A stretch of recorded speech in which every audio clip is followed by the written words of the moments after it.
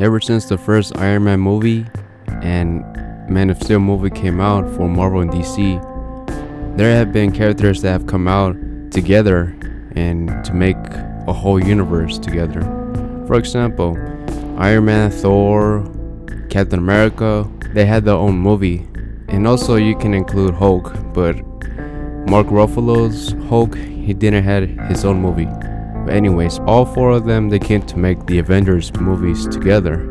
And for the DC universe, Man of Steel, Wonder Woman, and Aquaman, they were the three main characters that came out in the Justice League movie. The Flash and Cyborg didn't have their own movie. My point is that characters have come together to make their own movie and create this whole universe. But today I wanted to speak to you about the Tim Burton Theory.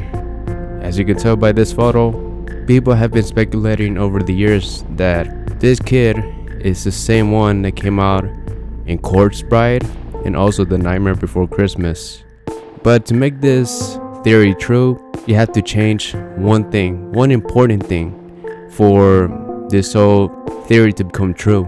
Fair warning guys, there's gonna be spoilers for Corpse Bride, The Nightmare Before Christmas, and also Frankenweenie.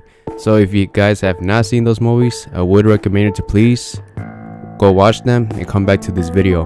First things first, Victor Van Dort did not stay with Emily at the ending of the movie. Instead, he stayed with Victoria. You could see that Emily was gone. She was finally ready to go to the next world because her unfinished business was already done. But I want to change one important thing that can actually make the Tim Burton theory come true. What if Victor Van Dort actually married Emily? This one thing can actually make this whole theory come true. What if he actually married Emily?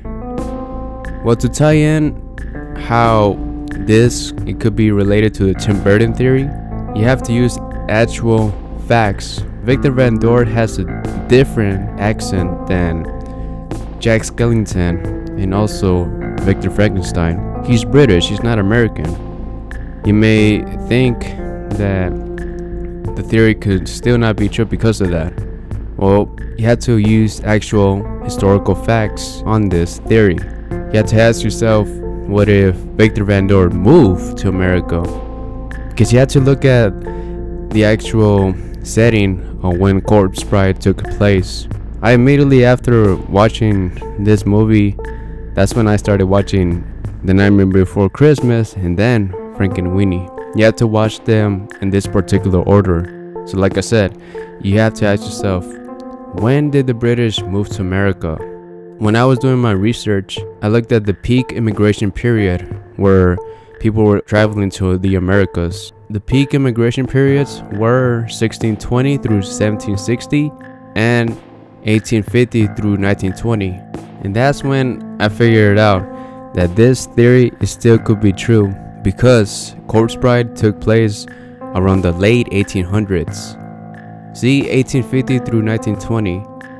That's the peak immigration period where people from Germany, Ireland, and England were traveling to America at this time. Victor is from England. He has a British accent and he's from Britain. And another thing you have to ask yourself, why did they went to America? Well, some few reasons was because they had crop failure, land and job shortages, and rising taxes. And how many traveled to America? Around 12 million people from Germany, Ireland, and England traveled to America in the late 1800s. And in the movie, Victor Van Dort's family, they were fishermen, and also Victoria's family side, the reason why they wanted her to marry Victor Van Dort was for him to take care of her because he had the most money from the two families. Victor and Victoria from Corpse Bride were betrothed because the Everclots, which is Victoria's side of the family, needed the money or else they were going to be living on the streets. And the Van Dorts only wanted to be high in society, like how I said guys. That's a good reason why Victor Van Dort might have moved to America as well. All these questions that I asked myself, they were all making sense because they were tying to the movie Corpse Bride. The movie took place in the late 1800s. There was a high amount of people that moved to America. So now let's ask ourselves, what if Victor married Emily? At this period of time, there were naturally airplanes, so they had to move by boat or ships. And since Victor was married to Emily, he was already on the land of the dead and couldn't leave that area, because Elder Covenant, he told them that he would have to give the life he had forever. He would need to say the vows in the land of the living and drink from the wine of ages. The vows only were binding until death do them apart. Emily is already dead, so that meant that death already parted her. If he chose this path, he may never return to the world above, which was the land of the living. And so let's just say that he took his vows and drank from the wine. He wasn't a living person anymore. And so how would he have gone to America? Well, since the land of the dead is somewhat connected to the land of the living, it was kind of the same thing. He just only had to travel by boat to America. He wanted to look for better possibilities in America, and so he moved with Emily. They moved across the land of the dead. That's how they did it. And now to answer the main question, is Victor Van Dort Jack Skellington and Victor Frankenstein? No, he is not. That is not Jack Skellington and Victor Frankenstein, because of their accent. Victor has a British accent, and Jack and Victor Frankenstein have American accents. But Victor Van Dort is actually Jack Skellington's father. Victor and Emily got married.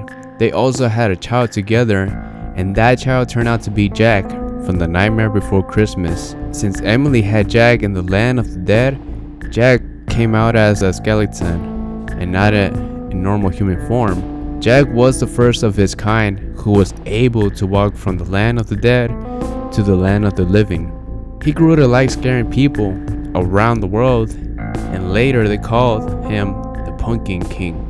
And his ability to go to the living world, he was known everywhere. For example, in one of the songs he was singing in the beginning of the movie, he mentioned that one of the men that spotted him nicknamed him Mr. Unlucky in Kentucky and was known around the world, including England, where his parents were from. Did you remember when Jack found the trees that had the holiday symbols? Well, Victor and Emily found these trees first. Victor and Emily were planning to go inside the Halloween tree, but couldn't because they couldn't leave the land of the dead. Only Jack would, since he was half human and half corpse, born in the land of the dead. Victor and Emily didn't find Jack's actions of scaring others creepy. They accepted it since they were already living in a place with different creatures on it. They were already used to it. In this timeline, Jack did know his parents. When Victor and Emily passed, like how Emily did at the ending of Corpse Bride, Jack decided to move to Halloween Town, where his parents couldn't go. Since he liked scaring people, he thought that Halloween Town was the best place that suited him. Eventually, Jack was known across Halloween Town as well. Time runs differently in Halloween Town. In A Nightmare Before Christmas, the background story for Jack, it said that he was burned alive before he became the Pumpkin King in the movie. To fit what happens in the backstory for Nightmare Before Christmas, Jack was burned alive in Halloween Town. The only way he could have become a leader for the people of Halloween Town was he had to be reborn as one of them. That is how we came to know Jack Skellington. Jack changed his last name that was given to him by his parents to Skellington to match his appearance. Jack always wanted to become a leader for a group of people, and he managed to do it. There was no leader in Halloween Town, and Jack decided that it should be him to lead them. And so he stepped up to the plate. Time passed and passed, and that's when A Nightmare Before Christmas started, the movie. Jack was the ruler of Halloween Town. The townsfolk could not live without him, as we see when he goes missing once in the movie. Jack grew tired of ruling Halloween Town, since he was a leader for quite some time already. When the movie was finished, we got to see that he ended up with Sally. Sally was the girl who had a crush on Jack since she laid eyes on him. Before Jack and Sally had their child, Jack and Sally decided that their child wasn't going to be raised in Halloween Town. Jack wanted what was best for his child, and he didn't want his child to make the same mistake he did. Jack was afraid that his firstborn was going to follow his footsteps and would want to rule Halloween Town like him. Jack also thought that people at Halloween Town were going to think that once he got very old, that his son was going to be the next person in line to rule Halloween Town. That is why Jack and Sally made a difficult decision of leaving their child in the front doorsteps of a loving family's house. Jack and Sally had a baby boy. He came out in normal human form. The only logical reason why the child came out in human form was because Jack had Victor Van Dordt's blood in him. Victor wasn't a corpse yet when he had Jack, and so his blood passed to Jack's son. Now more than ever, Jack and Sally wanted their child to fit in with the human world. You remember the trees with the symbols on it?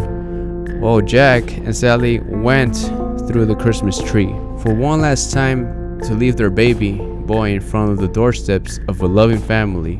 If you notice the houses that Jack visited during the movie when he was leaving presents for the children, he decided that he should leave his son there in one of those houses. Jack gave his son a name for the family who were lucky to have him. There was a letter that was on the side with the baby. The letter says something like, "Hereby, please take care of my Victor." Jack named his son Victor, just like his father's first name. This is now when Jack's story finishes with him ruling Halloween Town with Sally by his side, and a new story emerges with his son. The family that were lucky to have Victor read the letter that was left on his basket. The family took him in and they treated him like it was their own child. Since there was no last name given to them on the letter, both the mom and the dad that found him gave him their last name for his name. His name is Victor Frankenstein. Yes, Victor Frankenstein from Frankenweenie is the grandson of Victor Van Dort and the biological son of Jack Skellington. You can tell by his resemblance to Victor Van Dort mostly. One other feature that Victor Frankenstein shares with his father is their curiosity of solving problems and coming up with solutions. Also, they're both curious about their surroundings and learning more about anything. In the movie Frankenweenie, Victor Frankenstein was 11 years old.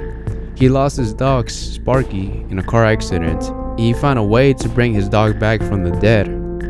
All three characters have two things in common. One, they're all related by blood, and number two, they all have dog companions with them.